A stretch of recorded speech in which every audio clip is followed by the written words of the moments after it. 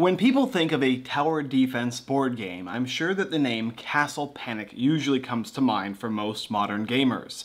And that is because this game has stood the test of time and has been created over a long period of time to include up to 4 additional expansions. So, because of this, Fireside Games decided that they were going to create the Big Box.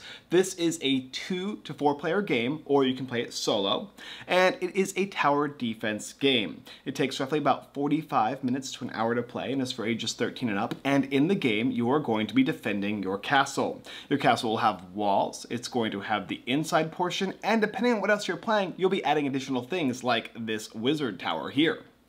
And monsters are going to be coming from the outskirts of the forest and attempting to bust up your castle. Your objective? To defeat all monsters in this bag here, depending on how you're playing the game, before they're able to destroy all of your towers inside of your castle walls. Utilize the strengths and potentially the weaknesses of the different expansions you'll be including. Attempt to defeat different types of monsters, whether they be just the basic goblins and ogres, or whether they be something a little bit more challenging like the Chimera or the Hydra or the Basilisk.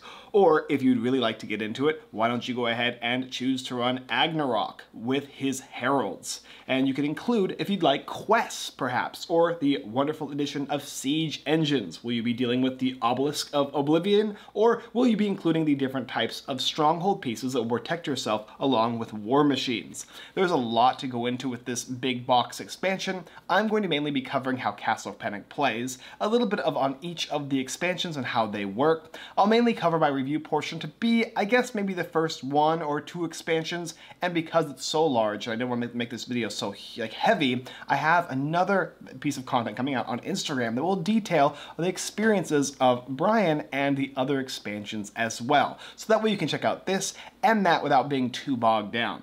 So let's go ahead and get into the basic idea of how the game is set up. Then we'll get into the different types of play styles and, of course, my review. Are you ready? Setup for the base game of Castle Panic is actually quite simple. You're going to be getting a certain number of walls, 6, and a certain number of towers, 6. And you're going to place them in the middle of the game board. You're going to be getting a deck of Castle Panic cards that's probably a little smaller than this one because this includes all the expanded content as well as some promos. And you'll be shuffling that up. Additionally, you'll be selecting a certain number of monsters, and monsters in the base game are typically more on the average side. Ogres and orcs and goblins, a few mages, some trolls, some goblin kings and healers, and you'll be putting them in this bag here. This bag is going to be full of these different monsters, and these monsters are all going to have an HP of some kind. In order to check to see what type of monsters you're going to be putting in your bag will be based on the expansions you're using. And for the base game, it's simple. In fact, on the back of the rulebook for the big box game, because that's what I'm reviewing here, so in case you want to know specifically for each, there is a chart here that details what do I put in the bag if I'm playing with just Castle Panic. How about with the Wizard's Tower? And so on and so on and so forth, up until the point where you put everything in the bag. You'll take things out, remove things, add things in, and change the setup accordingly to what expansions you're playing. So in this case here, if I was playing with just the Castle Panic, I'd put in 6 goblins, 11 orcs, 10 trolls, a goblin king, a orc warlord, a troll mage, a healer, and then a certain number of other different types of things that allow things to be moved and things to be rotated, etc., etc. And just put it in the bag there. And that's pretty much how the setup works. Also, depending on the number of players in the game, you'll be drawing cards. This is like your lifeblood. This is what you're using to damage monsters, and the lower number of players will give the players more cards, and the higher number will give players less. So in a 2-player game, each player will get 6 cards, and this is the card system that they're going to be having. After you've got your cards from the main game deck, and you've gone ahead and put your monsters in the bag, there's also going to be a setup where you'll be placing 6 monsters out, 1 in each of the different regions of the game board here. And you'll place them from the bag in these spaces here. And of course that setup will change also due to the different types of expansions that you'll choose to add throughout the game. And you'll go through the order of play, and then you'll pass the turn to the next player and rinse and repeat. It's actually quite a very simple setup. Now, of course, there's a lot more setup for all the different pieces that you'd like to add, whether it be monster, bosses, if you're adding like the engineer and the siege engines and adding this thing that allows you to do a whole bunch of stuff. But for the base game, that's pretty much it. Set up your middle of the board, draw your cards from the deck, and place monsters around after selecting monsters to put in this bag here, and attempting to destroy your castle. They're attempting to do that while you're attempting to defeat all of them. And that's pretty much it. For pretty much the base game and almost every expansion, you'll be using the basic order of play card. This is the card that will keep track of what you're doing on your turn. Now, if you are playing with the Crowns and Quests expansion, you'll use this order of play card instead, which adds 2 additional steps. But I'm not going to go over that. We're just going to mainly cover how this game is basically played. The first thing you're going to do is you're going to draw up to your hand size maximum. So, in this case, it would be 6 cards. Once I've gathered 6 cards, then I'll move to the next step, which is I can discard and draw a card. Now, depending on the expansion that you are playing, you'll be able to draw from different types of decks here, whether it be the wizard card deck or the resource deck. For the base game, simply choose a card you don't want or can't use, discard that card into the appropriate discard pile, and draw a new card from that pile. Then you can trade cards. Depending on the number of expansions you are playing with and depending on how many players you are playing with, you'll be able to trade 1 or maybe 2 cards from your hand to other players. I could give 1 to Josh over here and he'll give 1 back to me. And then I could give 1 to Callie over here and she'll give 1 back to me so that I can create my best, most perfect hand I can use for the game. After trading cards, then I can play cards. Now, there's no use in playing cards without having monsters on the field, so I'll go ahead and include a few monsters just so you get an idea of how the turns work, obviously. So I'll just put some random ones out here that are not actually going to be, it's not actually what it's going to look like when you're playing the game, but why not? I'll just put these guys out so you have an idea. So, you are able to play cards. Now, there's certain rules as well with each of the different monsters, but we'll just assume that they all have just the basic standard HP. So, how it works is each of the areas in your castle is going to be represented by a color or a name or a number.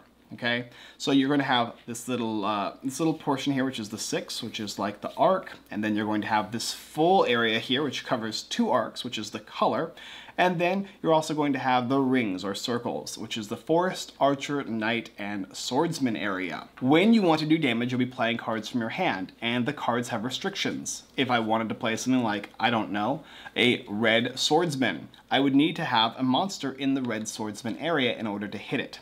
These monsters have an HP based on the bottom of their chart. Usually it's the highest on their little marker here. And when they're damaged, you'll be rotating them on the board. So you're basically trying to play cards to do damage to monsters. So for instance, if I had a bunch of monsters in like different areas around the game board here, and I wanted to do something, I could say, okay, I'll play this card here. Let's me draw 2 cards.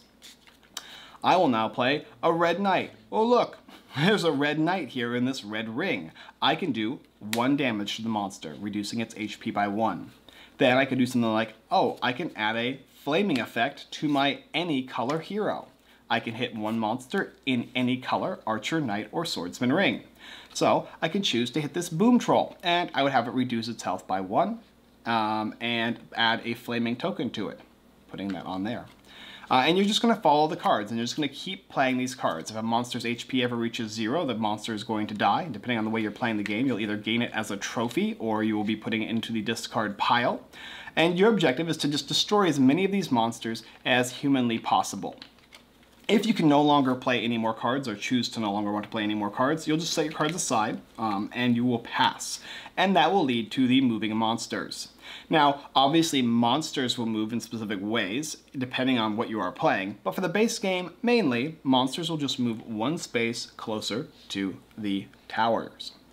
Additionally, if a monster gets in line with one of your walls and wants to move, it'll actually bust that wall. And for the most part, they will take 1 damage for busting a wall, and the monster is going to stay in that position. If the monster has already defeated a wall and wants to move in to defeat your tower, the monster will also take a damage and then destroy your tower. When monsters are in the middle and they want to move around, they're going to be moving in a clockwise position and destroying towers around the board. And that is going to allow them to basically defeat you throughout the game. And so that's how the movement for the monsters will work. They'll start from one side of the game board, moving forward, for the most part, towards one of the walls, hitting the wall, then hitting the tower and moving clockwise to defeat all of your towers. And that is how they win. After you've moved all your monsters based on their movement, you'll then go ahead and draw 2 new monsters. And how you do that is you'll go into this bag here, you'll pull out monsters from this bag, and you'll go to place them on the board. Some monsters have specific rulings, but for the most part, how it works is you will take this die here, and for each monster individually, one at a time, you will roll the die, and then based on the monster that you pulled out of the bag, I pulled out a goblin. I will go ahead and set this guy on the space. I rolled a 6. Okay, and then I have another monster. Oh, another goblin. I rolled a 3, and I place them down. And you'll want to enact the effects of each monster as they come out. Sometimes you won't roll a die because sometimes it's not going to be a monster. Perhaps it's going to be something like Wither, where you banish the top card of your castle deck. Or maybe all monsters rotate clockwise around the board, moving them from one side to another, and thusly changing the position of the monsters and which way they're going to be moving. There might be giant boulders that will hit and go through the entire portion of one side of the board until they hit a castle wall or a castle tower and defeat monsters along their path. Some monsters may or may not be defeated by this. And like I said, it just really depends. But there are a ton of different assortment of things you can draw from the bag. For the base game though, it's pretty much the simplistic rules of putting out monsters. Some are bigger than others. A few of them have effects. And then you have the effects to move the monsters, and you have the effects of giant boulders that will just hit all the monsters in its path until it hits a wall. Finally, you're going to end your turn, and the next player will get a chance to go by, once again, drawing back up to their maximum hand size, and discarding a card, and drawing a new one, trade cards, play cards, move the monsters, and then once again, draw 2 new monsters from the bag. And that's basically how the game will go, and the game will continue up until the point in which one of 2 things has occurred. Either all your towers have been defeated, and you will thusly be defeated collectively, or if you defeat all the monsters in the bag and there are none left remaining to come out and enter the forest field. And that's pretty much how the game is going to go. As far as the different stuff in the game and all the different options you can play, we'll go into a little bit of detail as far as all of this stuff goes. I'll mainly be covering the first 2 pieces of the puzzle here. That way you'll have the opportunity to see some more of our content and it's not too crazy for you. Okay, so for the first base game, mainly you're going to be taking care of dealing with main typical original style monsters. They have health. They could be 3, could be 4, 1 or 2. Some of them might move a little faster. You have a few of them that will heal, summon a few other things, and allow you to pull more monsters from the bag. And that's a thing that's going to occur quite often in this game. You're also going to be getting these cool little fortify tokens that when you build them with cards from the main castle deck, you'll be able to put them onto your castle walls to help defend. And just to save nuance, the idea is when a monster hits a fortify token, it's basically like another wall, and you'll remove these as opposed to the wall, which are usually built just like a normal wall would be built with some different rules. You can find it in the deck though as to how they function. You also have a tar token. This will allow you to place on a monster and thusly not allow it to move when all monsters move, and then you'll remove this token. There are 49 different monster tokens in the base game, and they mainly are original monsters, like I said, and you have 49 castle cards as well. And that's pretty much it for all the uniqueness to the base game, but let's go ahead and get into the wizard one as well. The wizard one is going to include, what the main thing about this game is, the wizard deck and the wizard tower. So you can swap out one of your towers for the wizard tower. And you can use this wizard deck. And the main change of gameplay is when you go to discard a card and draw a card, instead of drawing from the main castle deck, you could choose to draw from the wizard deck. These are mainly going to be spells. Most of them are going to be a little bit more powerful than the basic castle deck. However, if at any point in time you lose this tower, you will also lose your wizard deck. And any cards that are in your hand that are wizard cards, as soon as you play them, they'll get removed from the game. Additionally, there are new monsters. There are some unique common monsters that will allow you to, that will like fly. You'll have a set of imps that you'll set aside that will mainly be summoned, and you're going to be getting a certain number of these boss monsters here. These guys have their own unique rulings, and if you want, you can go ahead and pull out an extra reference card when using this expansion, and it will give you an idea of what the Centaur, the Conjurer, the Cyclops, the Doppelganger, the Goblin Cavalry, and the Golem will do. It'll give you an idea of what the Warlock and the Necromancer and the Hydra, the Basilisk and the Chimera and the Dragon will do. The difference between these two is some are elite monsters that just go into the bag based on the back of the side of the rulebook here, and the others are mega monsters, mega bosses. These guys here are actually not going to be put in the bag because they're extra large pieces and they're obviously different than those. So you'll actually be taking a piece that represents them and put it in the bag. When you draw this, you'll put out this instead. And these guys all have their own unique abilities. I won't get into too many of them, but I'll give you an example. The Hydra says that for each point of damage that's dealt to it, 2 imps will appear in the same arc in the forest. So if it's damaged in the Night Ring and it has 2 health left and you hit it for 2 health, then it's going to take 2 damage and give you 4 imps in the forest area of whatever arc it's in. And those are pretty much the main aspects of this, other than the fact that there's also a thing that's implemented called fire. This is fire here. I kind of give a little display of it, of how it works, but fire will do damage to monsters after they move, and it'll do damage equal to the number of fires on them. If fire is on a wall or a tower, once there are 3, that wall or tower is destroyed. There are some additional new cards that will involve fire in some way, whether it be the flaming sword or whether it be a flaming boulder that will not only destroy something but could set something else on fire as well. So they implemented this really cool, unique aspect to it. All right, next expansion.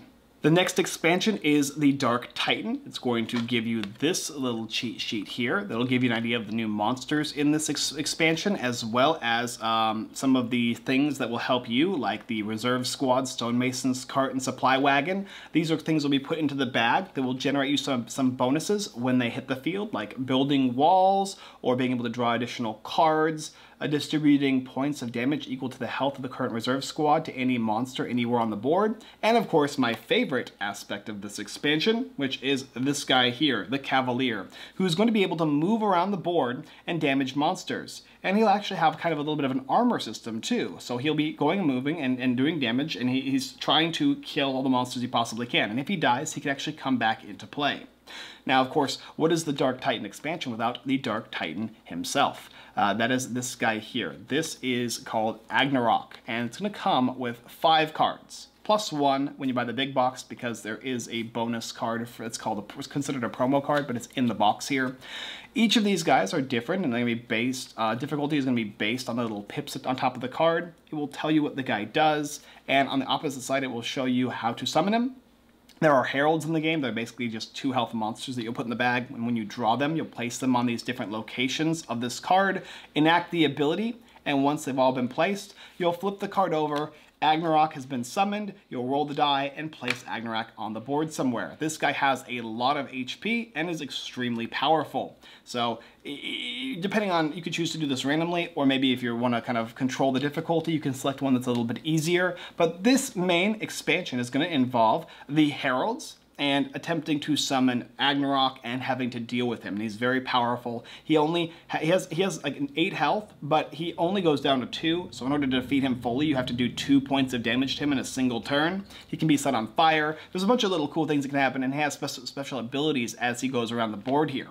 And that's pretty much the main aspects of the Dark Titan expansion. All of these guys will include, like, sometimes extra cards. They'll include extra monsters and abilities and effects. And you can always go ahead and look at each of these little cards here to tell you, oh, okay, this guy actually, there's also Dark Sorceress in here, and a Boom Troll that causes 1 point of damage to all monsters when it's destroyed in the same space. But it also self-destructs whenever it hits a castle structure. So there's a lot of additional little monsters that comes in each of these little expansions.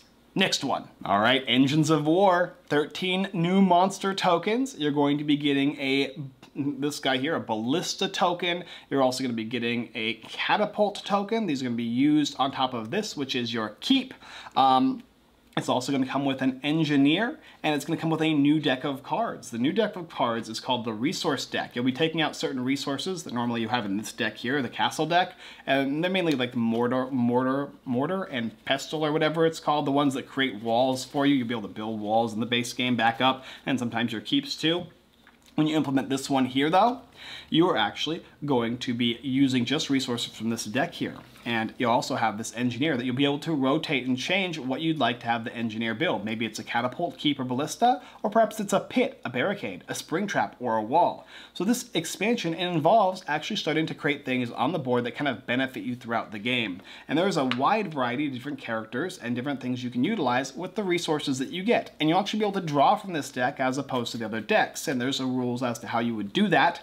And when the deck runs out, you'll actually be losing cards. This also implements a unique aspect to the game, which is basically banishing cards. When you banish a card, it just is removed from the game and it goes away forever.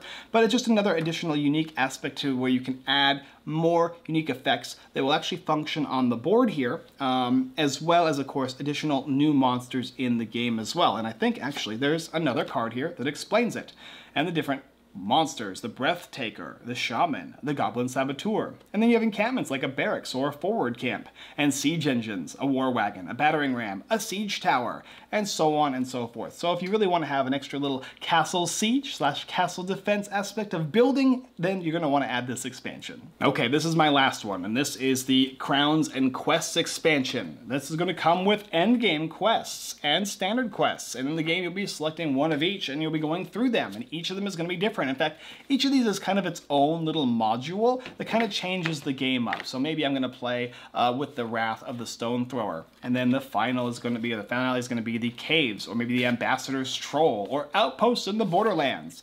And it's going to have unique twists and turns to it. There's going to be goals, setup, which could change the game, playing the quest. You're going to be using different characters to complete the quest. There are certain little characters, like this little guy here, who runs around the game board and completes quests for you, and other ways in which you're going to be using things to complete quests. It opens up a bunch of extra tokens too. You're going to include barricades. There's a bunch of scrolls. You're going to deal with this obelisk, perhaps. And I believe it also introduces these guys here, these characters here that you can play as. And they give you unique special character benefits. Like, for instance, let's just look at one of them, I suppose. Zhang Wei, the Architect. This is, you may build walls with either one brick or one mortar card. So now you're going to make it easier for you with this guy here, because now the quests have given you more challenge. And maybe one of the quests is on the play cards, so playing the quest, attacking the caves. On the play cards phase of their turn, a player may commit as many color cards from their hand as they wish onto the quest board at any of the designated cave spaces. Collapse a cave requires committing 3 cards of one color, 2 cards of a select color, and a card of the remaining color. So basically this one here is going to have a certain number of caves that are going to pop up on the field. You'll have to use certain cards from your hand, and you're going to be using those cards to remove those caves, and that's going to be what you're trying to do. On the 3rd cave, when it is collapsed, no new monsters are drawn. Players may clear the remaining monsters on the board and still have to have at least 1 tower left to win, and that's at the end game of this guy here. And there's going to be a quest before that as well. So if you want to add a little quest line that can kind of change, and the modules will function differently, and you'll be using different portions of extra tokens in the game, you can do that as well.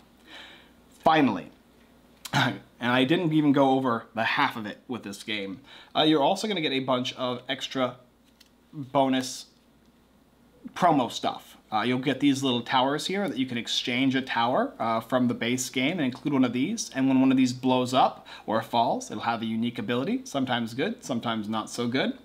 You're going to have additional cards in the game that will be mainly helping you. And everything, I think, is detailed somewhere on the back of the rulebook. I think it's over here. So I didn't look at every single one of them. Okay, you get an extra Agnarok card, which I talked about. You get 1, 2, 3, 4, 5 different promo cards, all the promo towers, and 2 other wizard cards. So yeah, there's quite a few little things in this game. And this has a ton of expansive content, a ton of different scenarios. You can mix and match all of them, like I said, and make sure, the best thing I would suggest you do before going through too much of the rules, just look at the base game rules, and then go ahead and see on the back here what the monster setup chart is going to look like for what you're going to play, because you can literally include pretty much everything in the game that you would like to include. Okay, I'm gonna review it now, is that okay? Alright, so I know I didn't cover the exact how to play of this game because there's so much, and I'd feel like, I don't know, I just feel like if I covered one thing, I'd want to cover the next thing, and it would draw on too long. I figured just giving the idea of how the game works, where you're drawing cards, you're then going to discard, you're going to exchange cards up to the point where you can get the best hand you possibly can. You'll try and kill all the monsters you can based on what the cards say. You'll move those monsters, they're going to try and destroy your stuff, and then you'll draw 2 new monsters out, they'll hit the board, and they'll go running once again on the next turn. And it's just going to be an onslaught of stuff happening in the game. Most of you probably gathered that. There's a different order of play when you're adding new expansions, there's a different setup for new expansions, so hopefully I gave you enough information to determine if you like the idea of having all the different Castle Panic stuff all in one box. Maybe if you just own the base game, is it worth picking this one up, that kind of thing, which we'll discuss now. First things first though, quality of the game. Is the game quality at the same level or higher of the previous game? And I would say this game is of high quality. This reminds me of the base game as far as the base game components go. It's actually slightly better in my opinion. And it also includes all the different expansions, which are also very nice. I have only had the original base game and the Wizard's Tower, so that was what I'm very accustomed to. I've played quite a few of those games here, and I played a live version of just that one. Once again, I got this box to see how it felt, if it remained the same, and yeah, it felt good. Now, that being said, the quality of everything here is wonderful. The pieces of cardboard are long-lasting, nice and thick. All the cards are easy to read. All the graphic design is simple. The fact that they included all the different types of player aids is nice. It all works for me very well. It looks like a whole lot of stuff when you're sitting here and looking at it on a table, but when you separate it all out, not a big deal. Okay, now, the artwork is also just like I remembered it, and I'm sure that this is literally just a reprint of all of the stuff all put together kind of, and so if you liked any of the original stuff and you didn't have a couple of expansions and whatnot, this might be the one to pick up. Because yeah, it's not going to do it any injustice from the previous games. I'm a big fan of the game board and all the different monsters and whatnot. While it's cartoony, it is fun, and it's an enjoyable experience. I feel like I'm put in the mood with all this artwork, and it doesn't like take up too much like of my senses to where I don't know where everything is. I can see everything quite fine, even though it's very colorful and vibrant. Castle Panic is hard. Castle Panic is really hard. I don't know if it's just that I'm terrible at the game, but I lose more than I win. Quite a lot more than I win. You need to be really, really selective when trading cards, what cards to discard and draw, when you want to play cards and how, whether it's worth saving a card later or just trying to empty your hand to draw even more cards. Is it better to be greedy in this game and dump as much as you can, even if it might not be as beneficial to draw additional cards from the deck?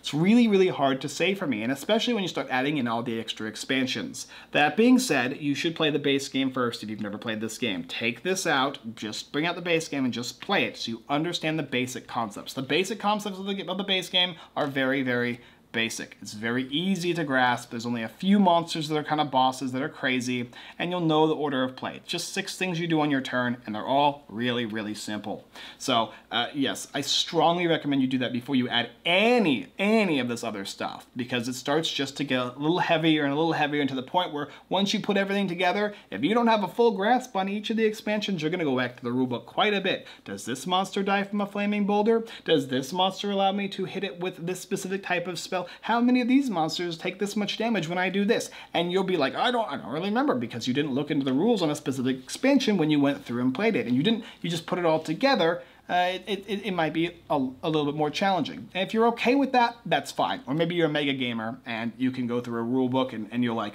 you just got it.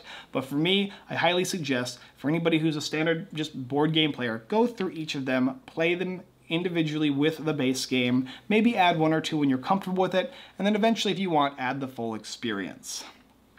All of these expansions are wonderful. My favorite will always be the Wizard Tower, probably because of my nostalgia for it. I like the addition of the extra deck, the tower that you now have to protect, and the new monsters. It provides a whole bunch of new boss monsters and mega monsters. It's just really, really cool. And it doesn't take away from the base game, and it's very easy to grasp. I don't even feel the need to play the base game with people anymore, because I feel like I have a good grasp on explaining the Wizard one, because the base game is so straightforward. If they're a modern gamer and they've used to play other games, I can just simply add the Wizard Tower and be like, all right, now we got a bunch of goodies we can play with.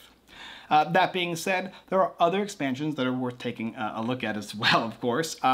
One of my other favorites is, oddly enough, the story mode. I love the idea of having the quests and being able to choose them. It kind of makes unique new modules with the game, and there's things that you're going to be doing, characters you'll be using to move around the board to accomplish certain missions, being able to destroy certain things at a certain period of time. It stops being namely about how the main base game is played and just changes it up. So I feel like I'm playing kind of a unique, different type of castle defense game with this side objective that usually must be completed. And it's just a nice extra bonus. And it comes with a bunch of extra things where I start feeling like more personalized with who I am as a player. Adding in the extra playable characters is really great. The different types of quest objectives and tokens you'll be going around and dealing with.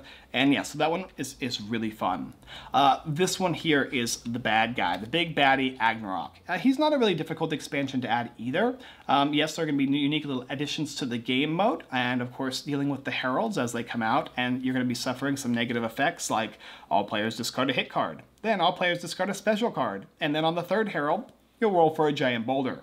And then he pops out, and then he's a beast and you have to deal with whatever it is. After he moves, roll a die, and then he can regain a health, move all monsters of space, throw a giant boulder, etc., etc. He becomes very difficult, but I like the idea of a super ultra mega boss, and it just kind of adds that extra feel to it, an extra doom looming to the game.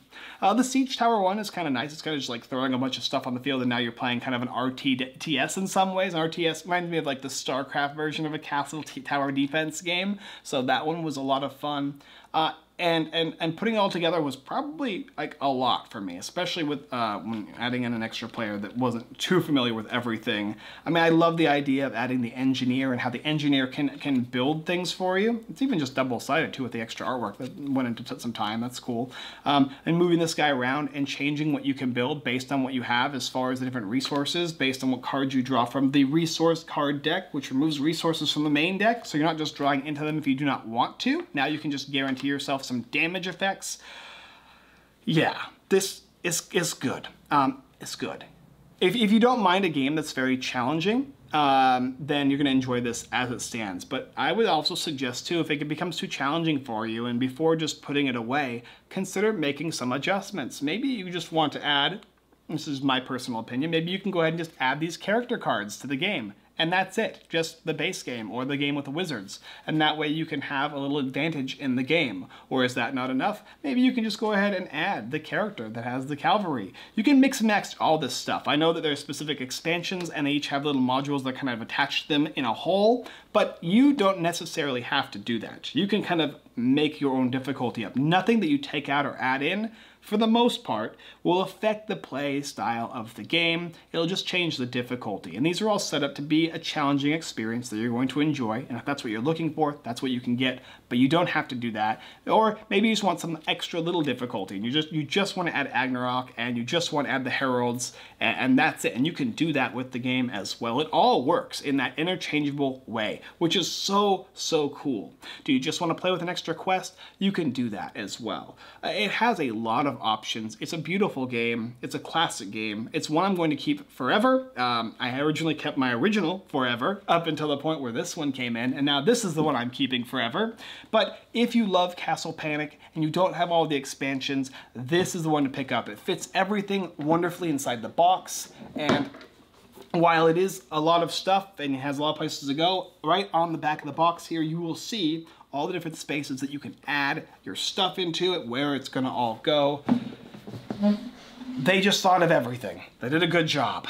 This is a game that I give my highest seal of approval to, and I mean, I think I saw in the box here, I mean, see, my seal isn't even worth all that much. Look at all the other seals on here. You got casual game recommended, seal of approval from the Dice Tower, tabletop recommends it.